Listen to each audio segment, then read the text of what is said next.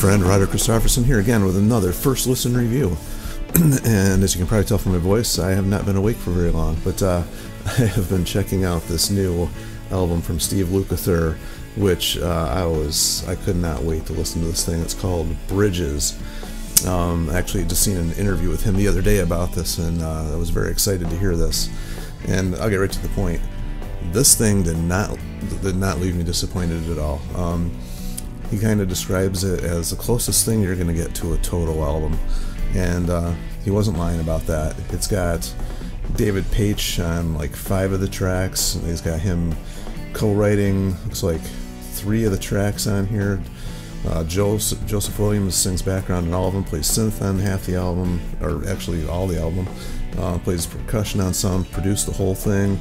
It's got his kid Trev playing on the first song, actually wrote most of the first song, and plays guitar on that. And man, it's got Simon Phillips back on drums on half of the songs.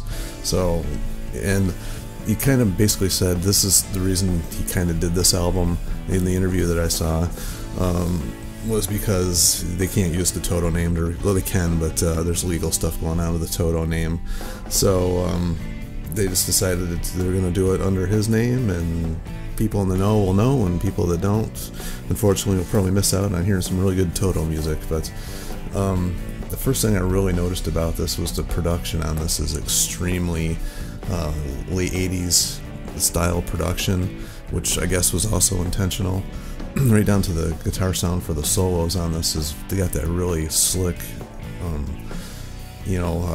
produced. Produced is probably not a very good word for it, but it's got a lot of effects like that you would hear like on 80s stuff, like direct from the rack style effects. It's not something that sounds like an amp mic'd up. It sounds like it's like a direct, signal from an effects processor or something like that, which they were used very well, in my opinion. Like full disclosure here, Toto is one of my all-time favorite bands, and Steve Lukather is probably one of my all-time favorite guitarists. So that's part of the reason I was extremely excited to get this. Also, Simon Phillips. If you don't know the history of Simon Phillips, like he played with Pete Townsend and The Who, and that was also Pete Townsend and The Who, my favorites of all time. So there's a lot of stuff going for this already before I even heard it for my style and my taste. As far as the song, it's a really short album. It's only 35 minutes long. So I saw that and I was kind of like bummed, but after I heard it, I was like, that was like the perfect running time. I really didn't need any more. It makes me want to go back and listen to this again, because one of the other albums I got yesterday was, I couldn't wait for it to be over. It was so long. Even though I loved it, I was like drooling by the time the thing ended. It was so long. So anyway, this was about half the length of that one. I'll get to that one later on. You hear that one later on. But this one here, it starts out with a song. It was mainly written by his son Trev. Says he pretty much brought it in just about done. Him and Joseph added a few things to it, and it's just an upbeat, and it's kind of funny that's called Far From Over, and listen to the lyrics of it. It kind of describes his Steve's opinion on life as it is right now, that he's not done yet. So and then the next one, Not My Kind of People, is kind of an upbeat rockin' song. And if I didn't mention, it's got Leland Sklar playing bass on 3 of the tracks, and Leland's just a killer bass player. Another upbeat song, lyrics written by Stan Lynch, who was the drummer for Tom Petty and the Heartbreakers for many, many years. And I guess him and Steve have been good buddies for years and years and years. And the lyrics of this one are kind of funny, a little tongue-in-cheek, but it's a good song. And then track number 3 is probably my favorite one. It's the most Toto-sounding one on the whole album. It's like a mid-tempo-ish type song. It just sounds like a Toto song from like Kingdom of Desire type days, like when that album came out. It kind of reminds me of that time frame, and which is great. I mean, I'm not gonna ever say anything bad about Toto, and that was like one of my favorite time periods for the band. I just listened to this band a lot back in those days, still do, but that was like when I was really, really deep into Toto.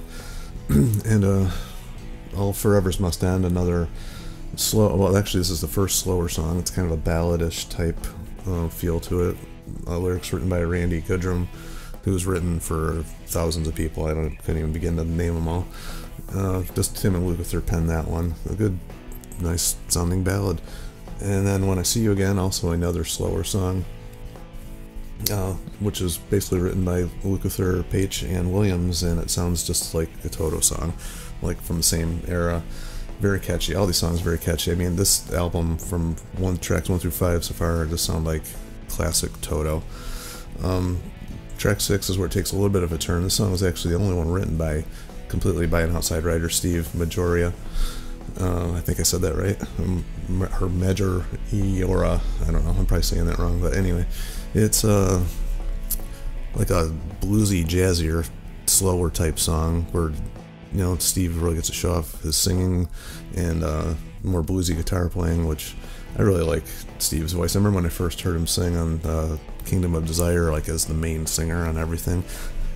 Didn't like enjoy it at first, but then over time I really grew to love his singing style and appreciate it a lot more. It's quite an abrupt change from the singers that they had as their main lead singer. I know they've always taken turns singing, but he took over all singing duties on that album, and it was quite an abrupt change from what they had done in the past with the higher tenor singers. Because he doesn't sing all that super high stuff. He's got a deeper, more grittier voice, very soulful voice though. And then Burning Bridges, like same style-ish as that one, except an upbeat, bluesy, jazzy song. And Leland Sklar on this one is just tearing it up on bass. You get two really cool solos in this one. You get to hear the Steve Lukather that we all love playing guitar on this one. He really does a really very tasteful job. He does some shredding and slow bluesy and just a lot of feel, which is what I really love about his style of playing.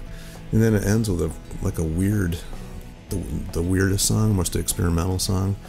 It's just got some interesting chord changes. This one's also written by Lukather and Williams, so it's got Page back on keys on this one. And it reminds me more of the earlier 70s style Toto type stuff, where they got a little bit more experimental on some of their songs.